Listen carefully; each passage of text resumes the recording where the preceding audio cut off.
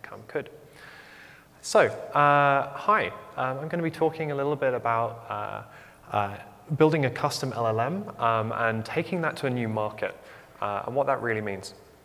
So firstly, hi, I'm Michael.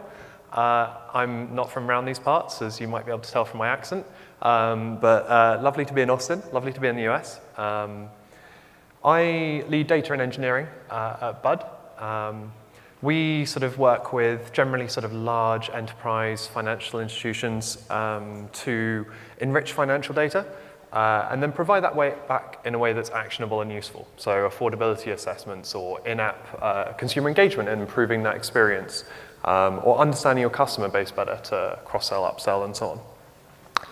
Now, in this talk, I'll be talking about something we did in terms of building an LLM for transaction AI, so looking at individual transactions and trying to categorize those, and then how we sort of took that to new markets. But on the other hand, if you want to hear more about what we do at Bud, what we do with those categorized transactions, or the other things we do other than categorization, then definitely come chat to me afterwards or chat to the folks over at the booth. So to start, I'll give a little bit of context as to what it really means to build an LLM to categorize financial transactions and what that means, and the architecture there. Then we'll sort of have a look at what it really means and what's the task that we're trying to do. What does taking something to a new market involve? What are some of the challenges in doing that? And then throughout the talk, I'll be talking about some of the things that we've done, both in how we initially trained our LLM, but also in how we look to take that into new markets and some of the challenges there, and some of the techniques that we found. So what's our goal? The goal is categorization of financial transactions. So what does that really mean? So when you have a financial transaction, there are numerous sort of different, we call them features to a transaction. So some of them are nice and structured, like an amount or a transaction type, like a debit card transaction, credit card transaction, or a bank transfer. But then you also normally have this thing called transaction description, which is sometimes really simple. Sometimes it's just a merchant's name, but often it's much more complicated than that. Sometimes it has all of these little bits of data it looks sort of semi-structured, but the structure changes. So you can't rely on it. You don't necessarily know what the different pieces of information inside that transaction description are. We take those different features, and then we categorize that transactions. And at Bud, we do that in 3 different levels, so different levels of granularity. But essentially, it's doing classification. So how does this work? How do we sort of build that LLM? The first and the most important thing before you start doing anything, before you start figuring out how am I going to build this solution, before you start thinking about RNNs and transformer models and architectures and solutions and everything else, is figuring out what you're trying to do. So when you're doing classification, categorization, the most important thing is trying to figure out, well, what are your categories? What are you actually trying? Should your output look like? So in this instance, we're thinking about a taxonomy. So essentially a list of categories like utilities or energy or groceries and so on and so forth. And the design of your taxonomy has massive consequences on your quality, your usability, your flexibility, like how you can use this. And it's actually surprisingly hard. Once you've kind of got your taxonomy, the second thing to think about is what are the different things that you have and pieces of information that you have about the thing that you're trying to categorize or trying to classify. So in this instance, it's a financial transaction, and that's the sort of the entity that we're trying to classify. But we have a number of different pieces of information or features about that transaction. So I talked about this transaction description, which in turn contains lots of various different and varying different pieces of information. But you'll also have other things such as like the amount, for example, or was it a credit or debit transfer? Was it an incoming or outgoing transaction? And so on and so forth. So you've got to understand what those features are. In this instance, all of those features are going to be enums, so they'll be sort of one of a sort of set of defined values. There'll be a number or an amount, or there'll be a string. But if you're thinking about something more multimodal, you could be having images, you could be having other things. And again, these all have to impact how you go about this process.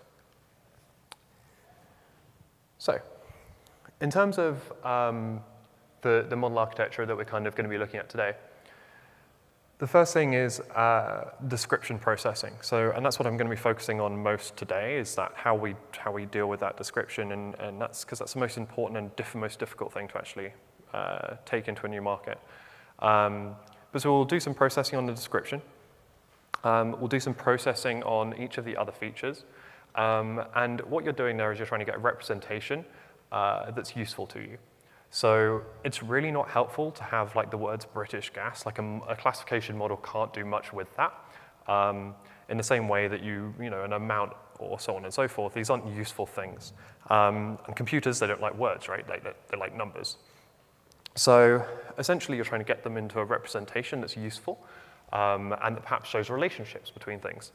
So for example, are the two numbers of an amount close to each other? Or is, for example, if you're taking some words, like is laundry and clothing, and understanding the similarity between those words. We'll talk a bit more about that in a moment. What we do is we take all of those different features, of which there are many, more than I've got on the screen here, and we combine those different, and we call them feature heads. Essentially, we concatenate them all together. We compress them, and then we process them. We sort of ramp that up to the size of your taxonomy. So if you have 300 categories, then it's ramping up to that. And then the final sort of structure depends on, in our instance, we have 3 levels of classification. So 1, 2, 3. You might want to sort of decide one and then decide the next one based on the result from the first one. So for example, are your categories hierarchical, or are they independent, or are they feeding up, or are they feeding down, and so on and so forth. So that's where you get your feature heads from. From your feature heads, you then take a softmax over the taxonomy size, and then essentially what you're doing is every thing that you're trying to classify, so every category, basically has a percentage of confidence. So for example, if we're taking this transaction here, we could take Walmart, for example, and it might say, alongside the category of like groceries, it might be 0.8. And then all of the other categories would have, like, might be 0.1 or 0.01 or so on and so forth, and then all of those numbers add up to 1. And what that allows you to do is not just say, we think it is this.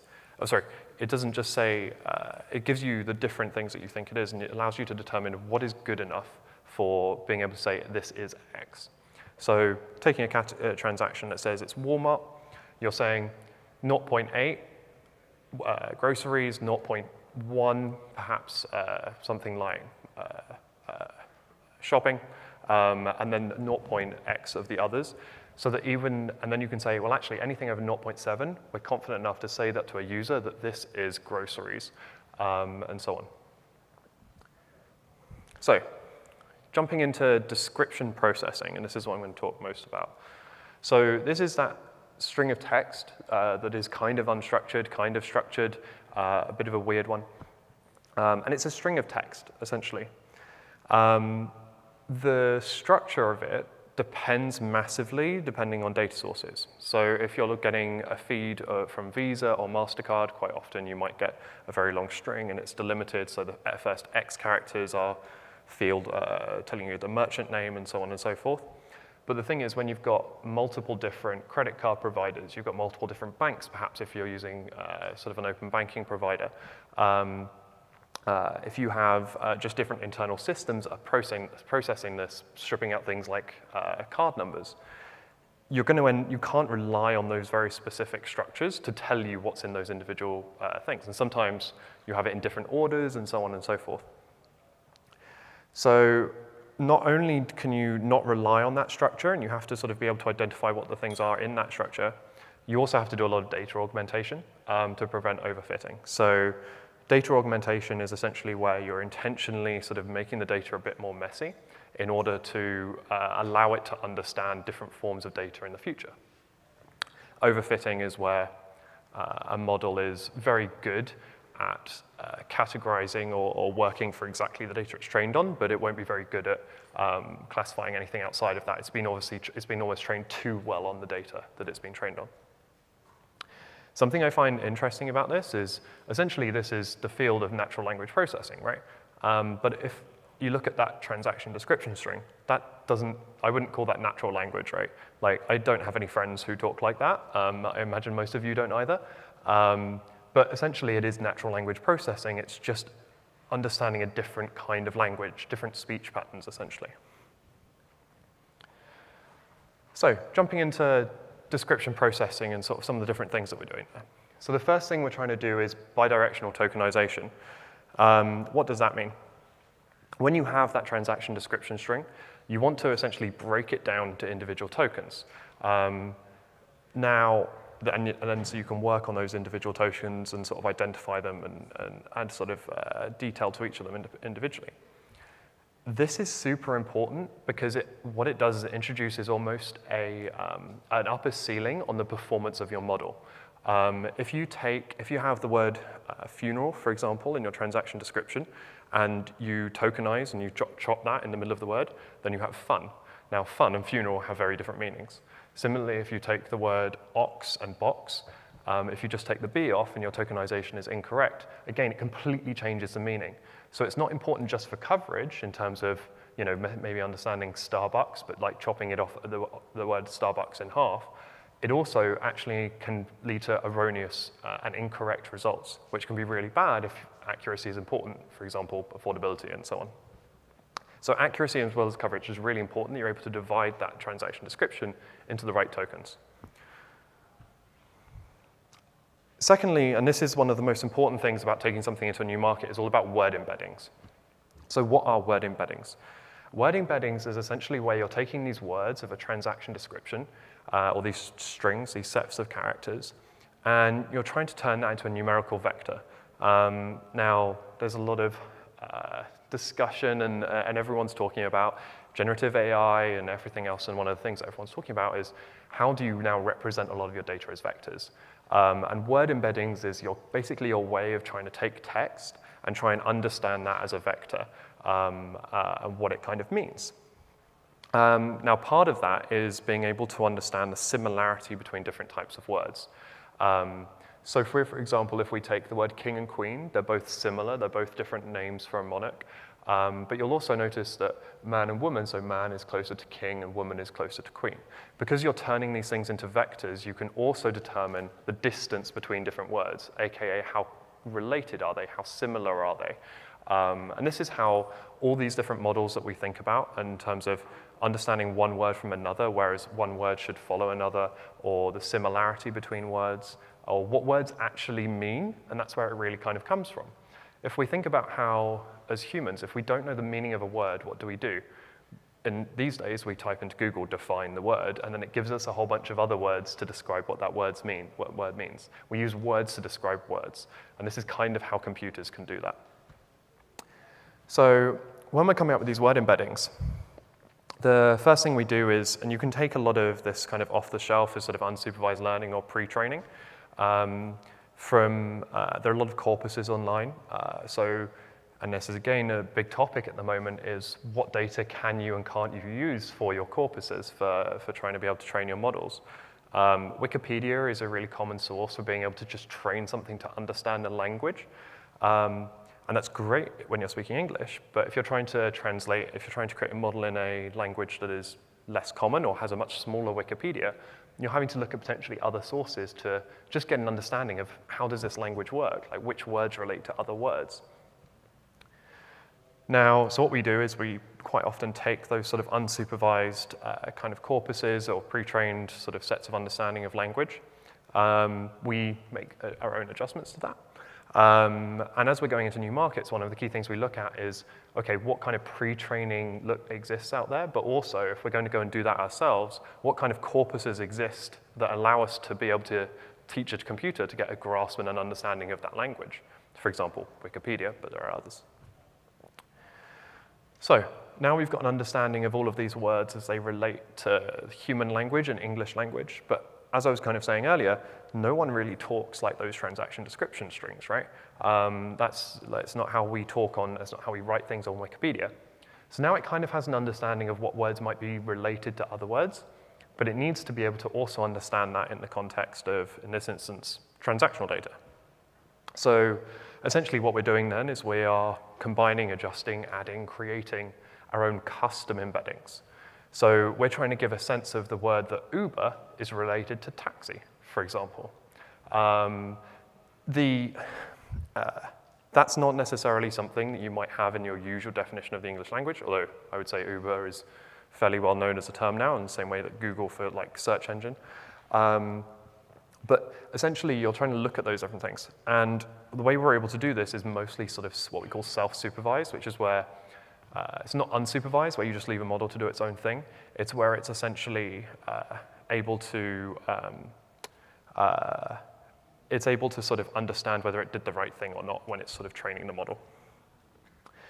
And then also, during training of a model, when you're training a model, things change, like your weights change and so on and so forth. And one thing you can do while training is you can essentially either freeze or unfreeze your word embeddings. So you can say these word embeddings are fixed, like don't suddenly start to change your understanding of the language. And we see really interesting examples of this, and there was a paper published a few days ago where LLMs were starting to invent words that have no meaning to any of us, but if you used it in the exact same context of another word that would normally be in English, it would understand what it meant. So it would give you the exact same answer. So for example, you could take the word gobbledygook, and it might think, if you put that as an input, and it might relate that to the word tent. But we were seeing this across multiple different models. Essentially, these languages are inventing models, and that's quite often what happens when you unfreeze. So generally speaking, you'll freeze your word embeddings when you're training a model. What we'll quite often do is actually sometimes unfreeze our word embeddings when we're going into a new market, so that we can customize it to that market data, and really kind of get an understanding of what are the nuances of that market. And then the final thing in description processing is around your actual model architecture. Now, there are lots of, I feel like right now, where everyone's very focused on GPT, on Palm 2, really exciting.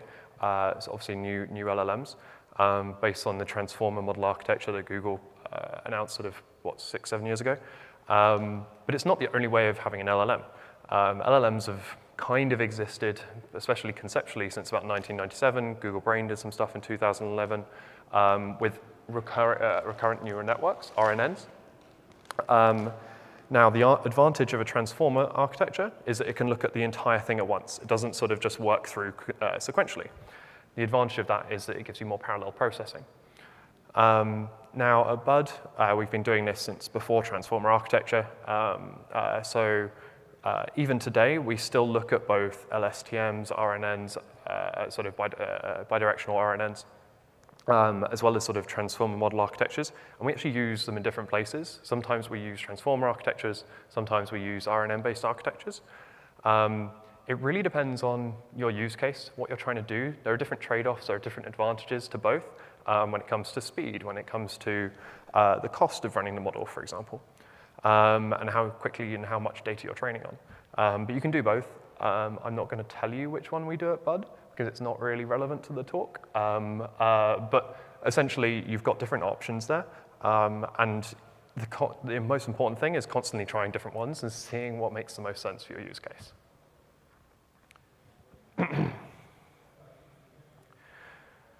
So when you're doing a classification problem, when you're dealing with a categorization engine in this instance, and you're going and training it, the easiest way to think of it is as a really constrained machine learning problem, right? You're not trying to create something that's going to produce content. You're not trying to get it to create new content. It's not something that's going to create art, for example. You have a really constrained set of outputs. You have your taxonomy.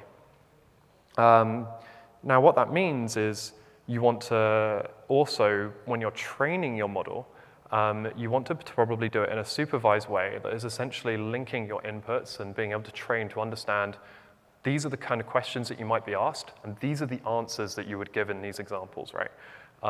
It's almost like when you're at school, teaching by example rather than being taught an abstract way of calculating something.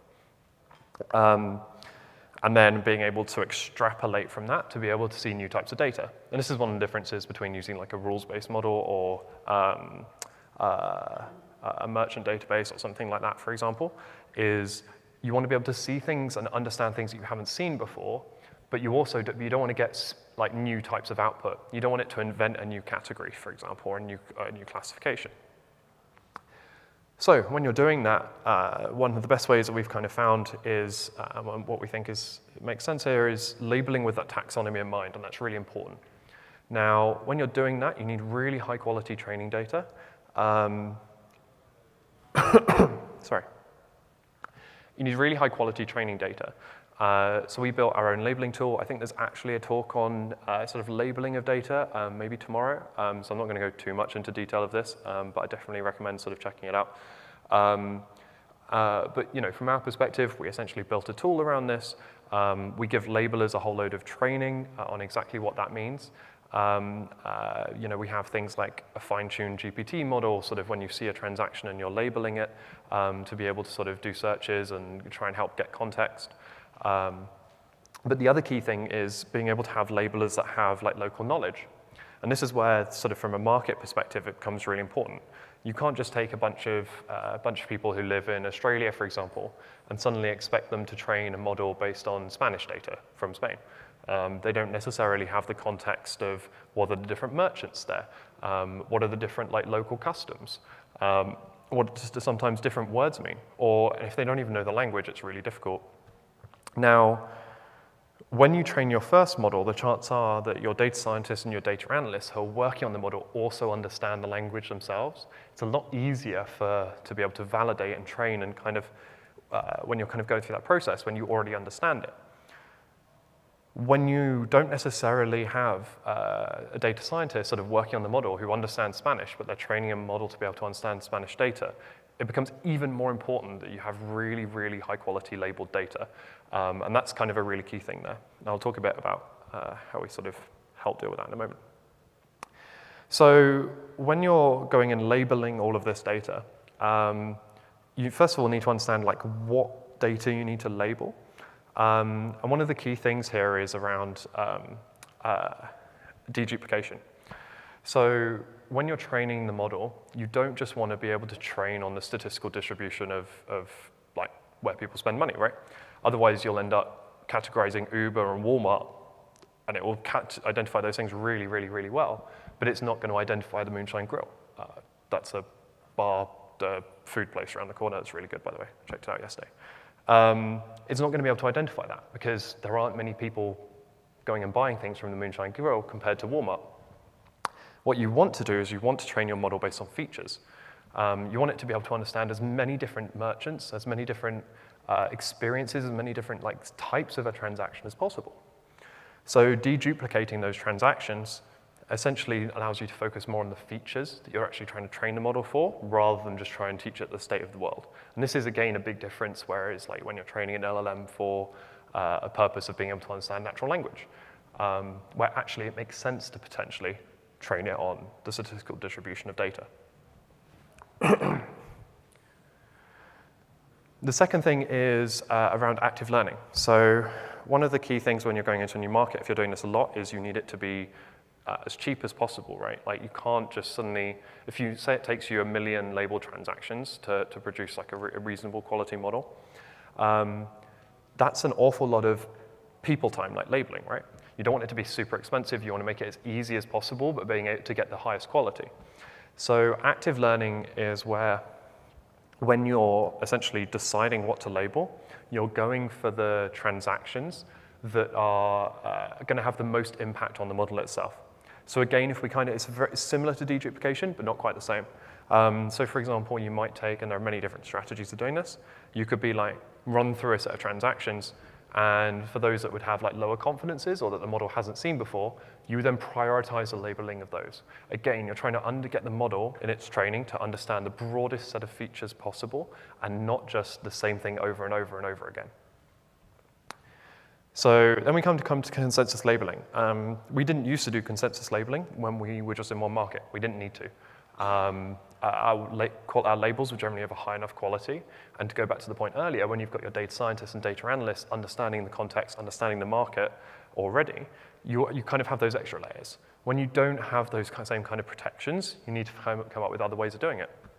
So consensus labeling is the idea of taking one transaction, instead of just labeling it once from one person and assuming that that label is correct, you might try and understand, actually, I want to sort of see, do multiple people agree that that's the correct label for that transaction? Now, you don't necessarily need to do that for every single transaction. If every single time, so say that there are 100 Uber transactions in our data set, different transactions, they're all kind of similar but a bit different. We don't need every single one of those 100 transactions for Uber, where someone's classified it as a taxi service or public car hire or whatever. You don't need every single one of those individuals transactions to be labeled 3 times by 3 people to be like, yeah, okay, it's a taxi. On the other hand, if there is a transaction where perhaps like the labeler spent a lot longer before they actually inputted what they thought the label was, aka it was probably more difficult for them to label, or if it's a transaction that we don't have many other similar transactions to, then it's actually probably more important for us to try and gain that consensus around what that label should be. If you have one transaction in your training set about the Moonshine Grill, you want to make sure that you've labeled it really well and that it's a really high quality label, as opposed to if you've got 5 transactions, for example. So that's where consensus labeling comes in, but being really clever and dynamic with how you manage that when you need consensus and how much consensus you need. And that's a great way of being able to make sure your labels are of a high enough quality that you can trust them when you're going into a new market. And then the final point on here around is clustering. So we use this both in the consensus labeling, but also independently. Are there similar transactions that have been labeled differently? So for example, do we have 80 transactions? Of which Uber transactions, but 5 of them were labeled differently. If so, why were they labeled differently? And trying to understand that, because it may be that actually there's a feature in there that we're missing that those 5 are different. A good example of this is in the UK.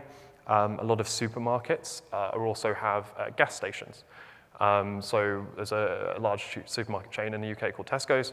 Tesco's and Tesco Petrol. There is a difference between those, right? And you're going to have less Tesco petrol transactions than you will Tesco's. You want to be able to understand the difference there. So are they different for a reason, or are they different because they're lower quality labels? So being able to understand that. So the task. We're taking this to a new market. So what are we doing? We're taking a domain-focused LLM. It's currently based on, say in this example, it's based on one language, it's based on one market with sort of all the regional specificities that come with that. It's built on a set of supervised training data. And we want to easily add compatibility for a new market.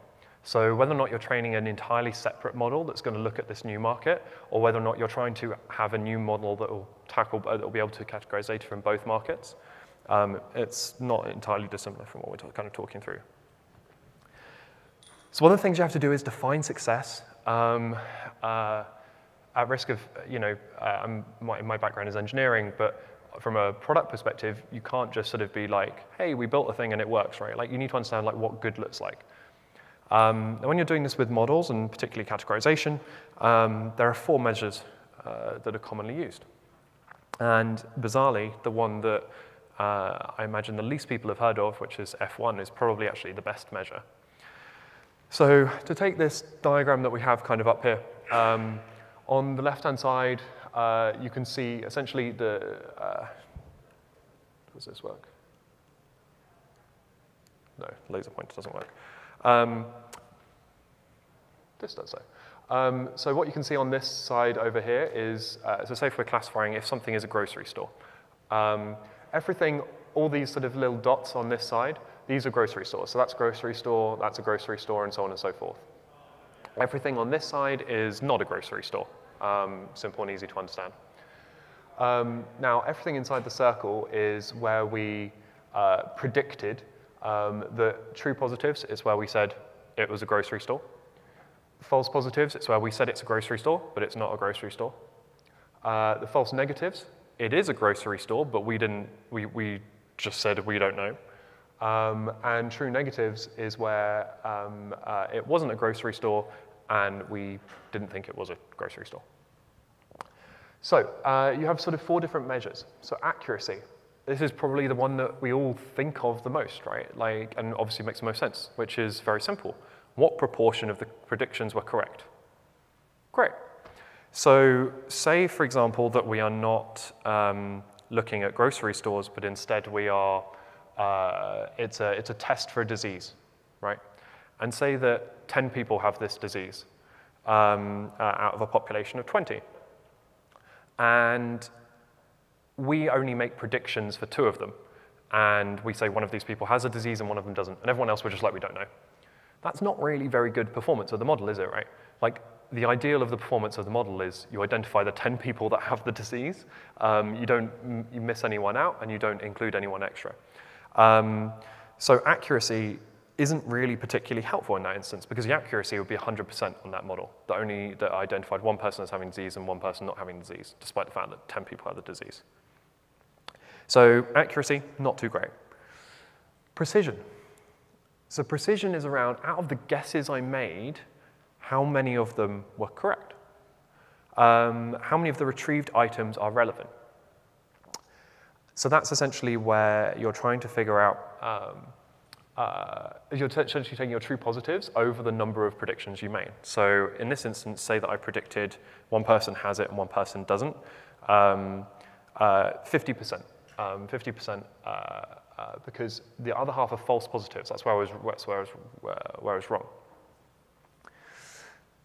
Then we have recall. So how many relevant items are retrieved? So in this instance, if we identify one person having the disease, but there are 10 people that have the disease, that's 10%. So recall is 10% in that example. However, recall would be 100% if we said 10 out of 10. However, if we took the entire sample of people, if we took every single person who has the disease and everyone who doesn't, and we said 100% of them have the disease, then that would be 100% as well. So then you have F1, which is essentially a combination of your recall and your precision. Essentially brings those things together, like how good is your model actually at being able to achieve the right outcomes? How good is it at not at being able to identify as much as possible in the category that you're looking for, identify as many grocery stores in the set of grocery stores, but also not be bad at saying, well, I think these ones are grocery stores, and actually they're not. So with that, defining success, I appreciate that was quite a lot of context for these things that we're trying to think about. So what do we define success as when we're going into a new market? 2 things. One, we want a high-quality model, and these are our different metrics that we now have, right? Accuracy, F1, precision, and recall, with F1 being the most important one. And then second of all, you also want it to be easy, right? Entering a new market, if you want to enter a new European market, for example, there are a significant number of countries in the EU, for example. Every single one of them speaks a different language, or most of them speak different languages. If it's a huge amount of time and resource and expenditure to go into every single one of those new markets, it's not really successful. You want it to be as easy as possible to enter those new markets, but you also need to make sure that when you're doing it, you're producing something that's really high quality. So that's defining success, right? High quality, but also as easy as possible to do. So I've already talked about some of the things that we already do, but to kind of go into depth into a couple more of them. So your first challenge when you're entering a new market is potentially around language. A lot of different countries will have a different language. Sometimes it's the same. Obviously, like the US and the UK, you speak the same language. It's not as much of an issue. The only thing you have to kind of get around is the Zs instead of Ss and that kind of thing, which I've tried to fix in my slides. I apologize if there are any rogue S's in there. So in this instance, and we talked a bit about word embeddings earlier, the model understands that laundry and clothing are related, right? And it understands the relationship between them as close. Now, when you're going into a new language, so in this instance I'm using Spanish, you want to understand that lavado, which is laundry in Spanish, and ropa are also related. You want to understand these 2 new words, and you want to be able to create a relationship between these 2 new words. It should be the same relationship as between laundry and clothing. But even better, you probably also want to understand the different, that Lavado and clothing are related. You want to understand and be able to use the training data you potentially already have from an existing market in your new market. It means you don't need as much training data when you go into that new market because you already suddenly have this understanding of, well, clothing and laundry are related, and laundry are related in the two respective languages. So therefore, anything that's related to laundry and the categorization and the links to our taxonomy and our predictions that we made off the back of that, you can now use all of the predictions that your existing model would have done, and you've essentially just turned it into a new, and told it and translated it into a new language. Now, doing that through word embeddings is the key thing, right? Like you're trying to create similarity between words. So when you're trying to do this and trying to create these new word embeddings, first of all, I mentioned about being able to understand between the difference between Lavado and Roper, like laundry and clothing. That kind of comes back to what we were talking about earlier in terms of being able to find those corpuses of text or pre-training that you can do based off of that. And again, this is easier for some languages than for others, Wikipedia being again a common one. So that's where you kind of are starting, your starting point, like trying to, how do I understand the new language and how do I understand the new language in the context of the new language, right? You don't want to be going and typing define Lavado into, or define Roper into Google, and then it gives you the response in English. You almost want the Spanish version of that, right? So you can describe Spanish in Spanish. You then want to potentially blend your embeddings. So you have sort of your existing embeddings that you already have. You have your new embeddings in the new language. But you also want to be able to map between embeddings. This is, you can use something called Procrustean alignment to do that. So Procrustean alignment is, yeah, exactly that, trying to essentially map between your embeddings. So you're able to understand the relationship between this set of embeddings you have over here and these similarities between over here. So English model over here, Spanish model over here, map them together.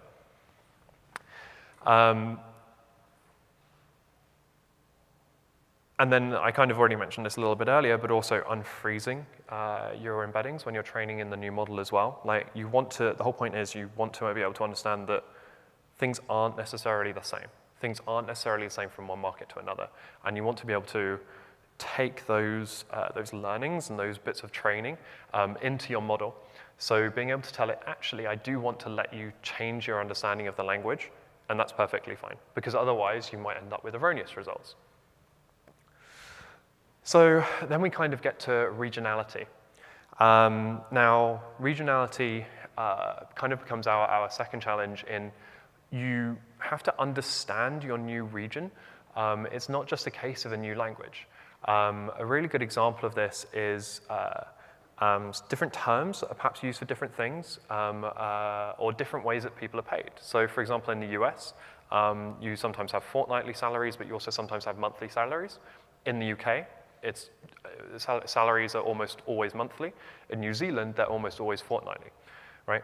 So those different pieces of information are giving you important context, and you can't just assume that it's going to be the same in every market, but also you want to understand those intricacies so you can feed that in as features.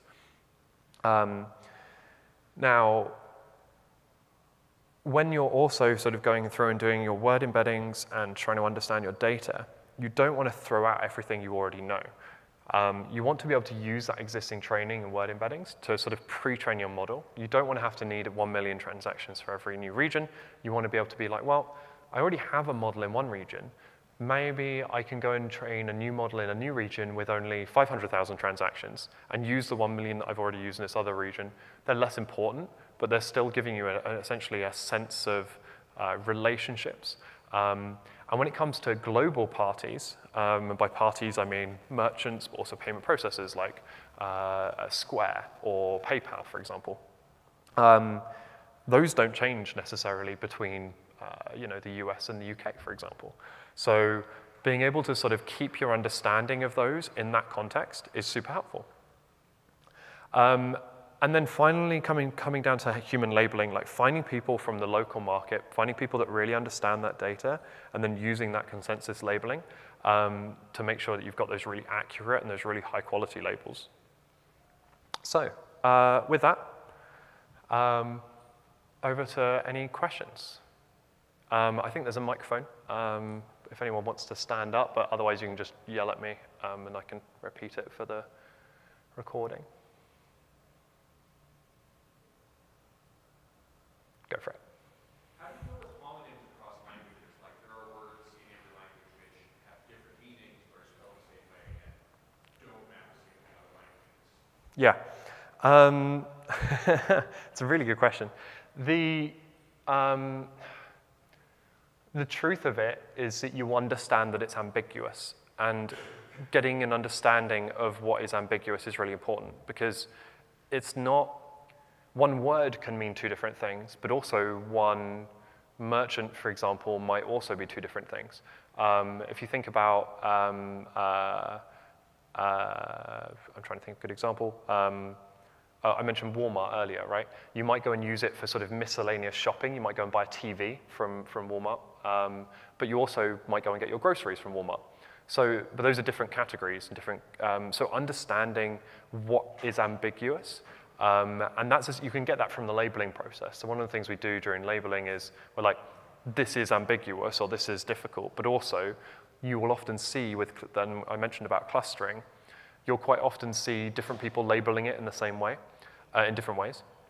But the other side of that is that around word embeddings. So when you take a homonym where, or similar, you know, where it's words that sound the same and sort of spelled differently or whatever, what you'll quite often see is that those words will then have very specific ways that they're related to the other languages. So in the same way, if you type define, I'm struggling to now think of a homonym in my head, but if you type define into Google, it'll give you a couple of different definitions, right?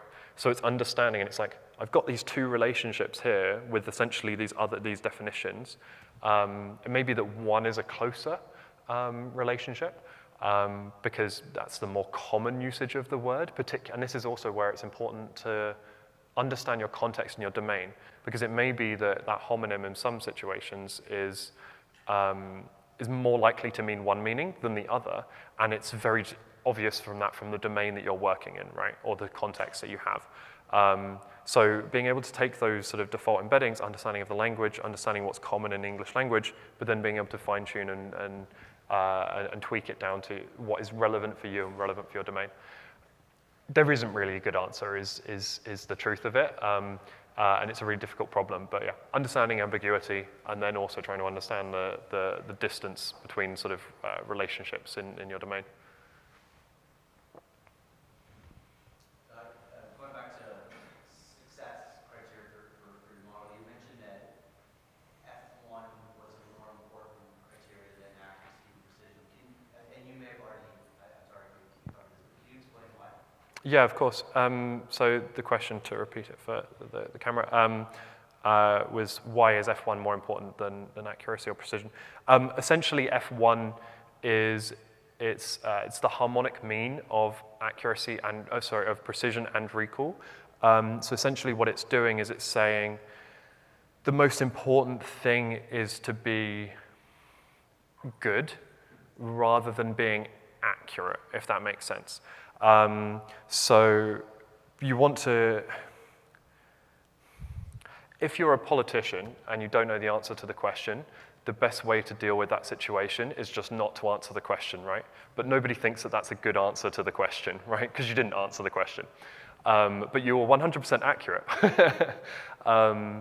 And in this situation, it's a very similar kind of, and obviously, past few years with COVID testing and so on and so forth, there's been a lot of debate and discussion in public forums around accuracy of tests and that kind of thing. And again, one of the points here is everyone's talking about, well, what if it's a false negative or it's a false positive and so on and so forth? You're like, I just want the COVID test to tell me if I have COVID or not, right? And I want it to be, every single time that I do it, I want to know if I'm positive for COVID. So it's the F1 is the closest thing you can get to, is it just good, rather than is it accurate, if that makes sense. I appreciate that all the definitions are kind of similar-ish, hence trying to explain it with a diagram. Does that make a bit more sense? Go for it. When using an LLM for categorizing merchants that have some kind of information about the category inside, I think it makes sense. But what if the merchant name and in the description there is absolutely nothing that could hint to what the category could be? Like for instance, there's a little law firm that is called Dextra. From that name, Dextra, the LLM could never infer that it is like a law firm. Or how do you deal with this kind of case? Yeah, I think, so in that situation, there's always going to be data that you can't categorize, right? And it's like, I just don't have enough information here to tell me what category this is. And again, to go back to our different definitions of success, one of the important things there is not to, is to understand what those, oh, I know that I don't know this, for example, and holding your hand up to say, I don't know this, rather than being necessarily inaccurate. But on the other hand, where you really want to be is being able to identify as many of those situations as possible, right? And this is where, again, this is on the specifically using LLMs for categorization, where it's much better than using a merchant database, because a merchant database, you're only ever going to be matching against your database, whereas when you're using an LLM for it, you're able to take other attributes. So for example, you can do things, when you're transferring money for your rent, for example, when I transfer my money to my rent, the transaction description is like the first line of my address, and then I transfer it to a random bank account, sort code and account number. So in that instance, what we're doing there is we're like, well, if someone's put their address as a transaction description, the chances are is that that's actually one of these other categories. Right, so you can't match a merchant to that because it doesn't tell you my estate agent is called Savills. That's not anywhere in there. But the fact that we're able to see the address, we're able to see the amount, we're able to see things like the regularity and so on and so forth, and different features of that mean we could be like, actually, that's probably someone's rent. And we know that the UK market, that's a really common thing to do, is to put someone's first line of their address in as a transaction description for rent. We almost never see that for utility bills. For utility bills, it's much more likely, for example, to go to like an omnibus account.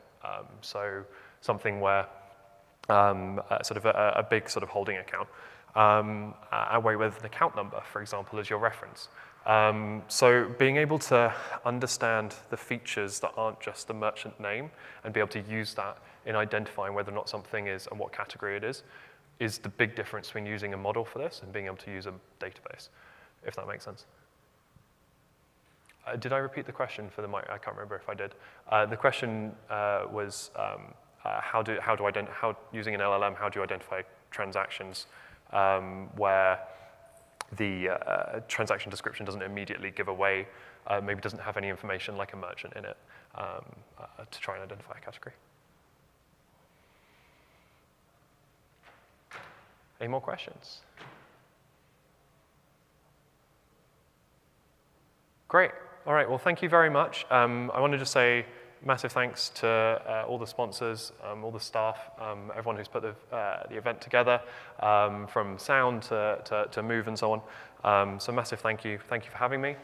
Looking forward to spending the next few days in Austin. If any of you want to chat more about this, feel free to come chat to me, talk to me about LLMs, we can geek out a bit on it, or if you want to talk to me about what Bud does, that too. So yeah, I'll be around for the next few days, just come find me. I don't bite. Thank you very much.